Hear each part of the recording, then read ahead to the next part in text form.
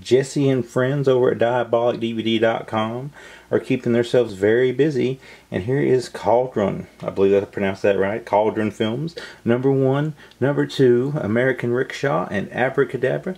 I know absolutely nothing about these, but I will be watching these, review these on the site, as well as probably Extracast, which you can look for online. The slip covers for these are just awesome. As you can see here, they are, you know, what do you want to call that? They're embalmed. They're embalmed. How do you say it? Ain't embalmed, obviously. But I know I used to have baseball cards that was like that. You can see his glasses are all shiny, and so are parts of this hog and all this stuff. So, very cool slipcase. Very reminiscent to me in a way of some of the Vinegar Syndrome Blu-rays that have come out in the limited form with these little slip boxes. But you'll see the title is on the side. You get all your goodies here on the back. The way is not the ordinary way. Wow, if you say so, my friend. But these are region free. There is the cool new logo is rocking. And on the spine here, if I can pull that in, it might be kind of hard to do. There you go. It is 01 in the series. And when you pop this sucker open, you'll see a cool clear case. Very shiny with the logo at the bottom. And there is the movie.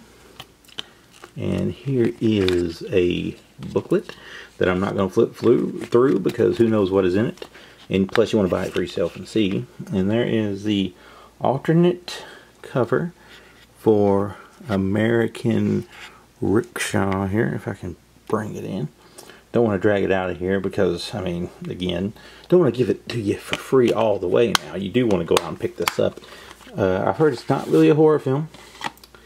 Maybe more along the lines of a thriller or just, you know, cult film in general. Abrakadabra is another one that I have absolutely no idea about. But it has a really cool slipcase. And like I said, I will be doing reviews for these, and I will be taking screenshots and all that cool stuff online. There is the side cover for Abrakadabra with the logo and the number 2 on the spine. There is the back. What the eye sees and the ears hear, the mind believes. Abrakadabra. Also, region free, which is always a good thing. You can watch it from basically anywhere, no matter who you are. There is the outside cover. There's the inside with the booklet.